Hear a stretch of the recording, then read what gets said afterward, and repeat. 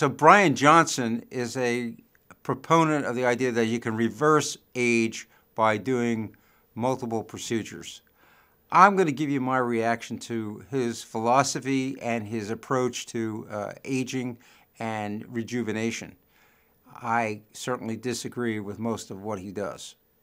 My name is Bryan Johnson, and for the past 3 years, I've been trying to slow my speed of aging as much as possible using data and science. Today is my favorite face treatment. So when we started Blueprint 3 years ago, I had really bad skin damage. I was in the sun all the time as a kid. I never wore sunscreen. So when we started Blueprint, we did my baseline measurements to look at UV damage, browns, reds. It was really bad. I looked like a zombie. And we've been looking at skin quality for the past 3 years, trying all kinds of things. And today I'm going to share with you my favorite treatment.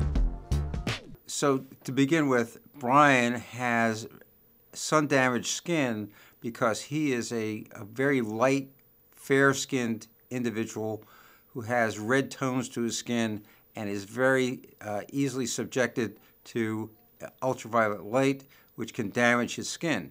So you see that immediate image of him and that array where it looks like all brown stuff going on there. Well, he needed to start early on to protect his skin with sunscreens. That's the skin type that needs to be well protected from the sun from a very early age. Now he's trying to reverse some of that lack of attention to his skin, which has accumulated over a lifetime. So now we're going to see how he actually goes about doing that. Okay, so what we've got going on today is exosomes. These are for the face. So we do this Tixel therapy, which is thermomechanical ablation. It opens up channels in the skin for the exosomes to be absorbed much more effectively. And we also have exosomes for the hair. So we're going to use a 1927 nanometer laser. Same thing is drug-assisted laser for the hair. We're doing this instead of PRP, so it's less invasive and hopefully more effective. The protocol is getting my face really, really dry. So I just wash my face, so I'm just drying it off. It's more efficacious when it's dry. So it's 81 titanium little spikes that go in, they're like little pyramid shapes that stab the skin at a depth setting between 100 and 1,000 micrometers depth. So it goes pretty deep. It goes through the epidermis, which is around 100 microns deep. So you're going to affect like the base dermal layers, which is important. And yeah, it heats by 400 degrees Celsius. I don't know what that is in Fahrenheit. It might be like 10 billion Fahrenheit or something. What does it feel like? Feels like you're getting a hot sear on your skin, but it's very quick. The pain to benefit ratio is very high. So in the last decade, there's been an explosive interest in regenerative medicine. And Bryan Johnson believes that with multiple injections, lasers, topical and injectable serums, he can reverse the signs of aging. This is certainly a controversial area, whether you can actually reverse aging. I think you can improve the quality of your skin, but what he's proposing is still hypothetical and not necessarily real at this moment in time. We're witnessing Bryan become an experimental animal, or someone would say he's a guinea pig, and I actually wouldn't disagree with that. I think he's using a lot of these devices and trying to throw everything at himself, so to speak, to reverse aging, but I'm not sure he's going about it the right way. In addition, he says he's approaching this through data and science. I have to strongly disagree with him. I think a lot of the things that he's picking have no data and science behind it, and in particular, this idea of using exosomes to rejuvenate his skin has very poor science validity behind it. Bryan has been prescribed by his doctor what is called a Tixel treatment, which is a non-laser-based heat disruptor on the epidermis of the skin to allow these serums to penetrate into his skin more freely. He thinks that the greater pain gives the greater result. And I think that equation is actually false. I don't think you have to have pain in order to get result, like no pain, no gain. I think that's a lot of nonsense. So I don't think he takes what I call a truly scientific approach. He thinks that he's taking data and science and manipulating it to his benefit, but I don't think he knows what he's talking about. Now, what exactly are these exosomes? I mean, what is this big magical substance that he thinks is so great? Well, it's actually a whole mix of DNA, RNA, proteins, cytokines. These are different substances that are released from each cell in our body. And in terms of the exosomes that he's using what's called a anti-AGMDX exosome, which, according to their literature, is derived from bone marrow stem cells and human umbilical cord stem cells. And they say it strikes the ideal balance between potency and stability, resulting in a powerful, potent, ultra-pure treatment solution, unlike any other. Well, that's highfalutin nonsense, okay? First of all, these cells that are derived from bone marrow and from umbilical cords are taken from other individuals. We don't know anything about the history of those people that where these exosomes are extracted from. So in my mind, that is very dangerous stuff, okay? I don't believe that this is safe and pure and all that stuff. That is all marketing mumbo-jumbo as far as I'm concerned. It is not a safe product to use on your skin or on your face or anywhere, okay? Because, in fact, the FDA has actually come out and said that exosomes have no substantiated evidence that has been proven to improve skin quality or hair quality in particular, okay? And in 2020, they actually had an alert to say that people marketing that these exosomes were actually was actually illegal. It has never been approved by the FDA, and as a result, I am strongly against exosomes. Why? Because exosomes from various sources, and there's no way to verify the sourcing of this material, even though the company says, well, we got it from X, Y, or Z person, we don't know if that person is carrying any diseases that can be transmitted to you as a patient. This is a warning to you all that you shouldn't just jump on the next bandwagon, the next great thing that everybody thinks is terrific. And this is why I think that it is ironic that Bryan Johnson, who claims to have a data and scientific approach to reversing aging or regenerative medicine, is really not taking a scientific approach at all. In fact, it's all pseudoscience, in fact. And it's no different than, witch hazel or some other brew that somebody comes up with to say that this is going to lead to a longer life. So I think that you all have to have a little bit of skepticism about his approach. That's one thing about Bryan Johnson. The second thing is that Bryan Johnson is doing multiple things simultaneously or in rapid succession. He said that, for instance, he has used PRP on his hair. He's used minoxidil topically. He's used low-light therapy. And now he says, well, let me add something else because the more you add, the better it is. The answer is no. No. You have to give all these technologies time to work, and it may take weeks to months before any individual medication or technology actually will manifest an improvement. So by just rapidly going through all this stuff, it's good entertainment. It's fun to watch, but in fact, if people try to imitate what Bryan Johnson is doing, then I think you're going to end up with problems and potentially long-term problems. I think exosomes have been, potentially associated with prions, which can lead to dementia. So we don't want to just jump on every new thing that comes down the road.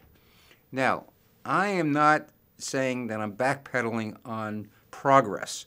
I believe we do have to try out new products and ideas, but those products have to go through a vetting process through the scientific community to kind of see if some of these new things are actually beneficial or harmful. And that takes a long time. Everybody is in a rush. They think they're going to come up with the answers and that there's some kind of conspiracy in the scientific community to halt progress. This is a false, conceptually a false idea. We in the scientific community, and I consider myself a scientist as well as a medical doctor, I take a scientific approach and do things, first of all, in a very methodical, slow way to see which procedure or injection or medication is going to actually help the patient. And it takes time. It takes a long time, and you can't confuse the end result by throwing 14 things at somebody at once in order to arrive at a faster result. Because in the end, you don't know which of those many different interventions actually have made an improvement. And then you can do like topicals as well at the same time. Exosome, mesenchymal stem cell exosomes, typically, they can half the recovery time as well, which is nice. It works on all skin types more easily, because there's no light involved, and again, you're not going to get the hair removal. So with many lasers, it's hard for guys to do it around the jaw area because you're going to remove beard. With the drug delivery option as well, you can kind of personalize that to the patient's skin condition, as it creates these open channels, depending on which settings you use. Ollie, do you think every 6 weeks or 4 weeks for this? Depends on your recovery. We are using exosomes, so it could be 4 weeks. You know, in the manual, they do say if you're going on very high settings, then more in the, 4 to 8 weeks kind of range. There is no good data to show that more frequency, less frequency, time span between treatments topically will help or hinder the patient. Again, this is all pseudoscience. There's no good science behind exosomes, and again, I think that it looks very innocuous. They're just painting this stuff on the skin after creating little breakdown of the epithelium from the Tixel laser or Tixel machine. It's not a laser, but again, it's not a totally innocuous process. It may lead to other problems, and I don't think it's something that you should be considering. We're trying to increase hair growth, and we've been trying things like liquid minoxidil and laser diodes for a hair cap and PRP. We're trying to move on to better stuff, and now we're trying exosomes. He now thinks that exosomes is better than the previously mentioned 3 items, which that's an assumption he's making. Because it's new, he thinks it's better. New is not necessarily better. There are procedures and drugs that come down the line that are offered to me as a doctor. Some of them are FDA approved, and I don't jump on board because I don't think they're to the benefit of the patient when I really look and delve into what these different devices or drugs do. So don't think everything that's new is better. New is not necessarily equates to better. Bryan is unfortunately buying into that concept. This is mixed up. So we're going to use a 1927 laser, open up the channels for the drug delivery, and then deliver the exosomes, which are made of... Yeah, with a combination, 10 billion exosomes per vial. These are anti-age MDX exosomes, and it's a hybrid cocktail, GMP grade, a mix of human bone marrow stem cells and human umbilical cord stem cells. I'm really wondering if I'm Frankenstein. Ollie, am I your Frankenstein? What was that article that came out? It was like Dr. Strangeblood. That was my name. Yeah, there we go. There we have it. He actually may be Dr. Strangeblood because these proteins may be entering his bloodstream and causing some immunogenic reaction. Now he's putting them on his scalp, and I'm not saying that it's impossible for these things to actually stimulate hair growth, but that doesn't tell the whole story because the exosome may have other unknown side effects that we don't even know about yet. And it may take years before we actually know what exosomes do. Now, unfortunately, because there's poor standardization of extracting exosomes and different companies are making them, it's probably never going to be standardized. And therefore, there's always going to be a risk involved in using exosomes to create a regenerative medicine. So again, I don't think they're going to be around too long. I think the FDA is going to crack down on this stuff. You divide it into sections, okay. And then I need to get in here too. Yeah. Okay. Yep. All right. Okay. Sounds Cool. like a plan. That sounds good. Okay. Yep. What are these for? Look cool. Makes sense. Yeah. Like you always want to look cool when you're doing a therapy. Never mess around with not looking cool. 1, 2. How's that? Fine. So much better, Ollie, than microneedling or PRP. So he's using what's called a 1927 nanometer laser, which is a thulium fiber laser. And yes, and when it's used at low settings, it can disrupt the epithelium of the scalp and allow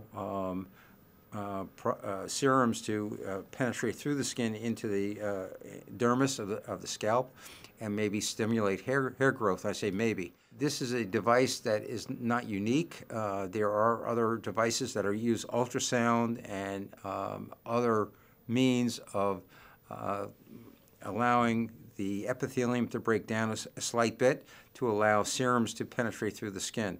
So the idea is now to use non-invasive approaches to allowing these drugs to penetrate through the scalp down to the hair follicles to stimulate hair growth. That concept is fine. It's just the use of exosomes is where I really take a contrary point of view to Bryan's approach. As we witnessed, Bryan Johnson has, again, acted in a very somewhat experimental way.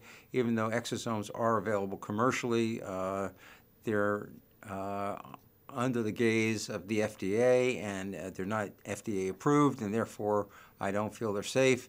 And I don't believe he's taking a scientific approach at all or data-laden approach to rejuvenating his face or his scalp. I think that he is taking risks, and I don't endorse his approach, and I hope those people watching will also have a little skepticism and think twice before they choose exosomes as a option to stimulate their skin or their scalp. My goal is to give you enough information that you can make informed decisions about any cosmetic procedures that you're contemplating. I try to take a scientific approach to all of these subjects so that you can sort out the hype from the reality and you make good decisions based upon facts and not just hype. My goal, of course, is to keep you safe, and I hope you found this video to be informative and useful, and I look forward to seeing you all as a community in my next videos.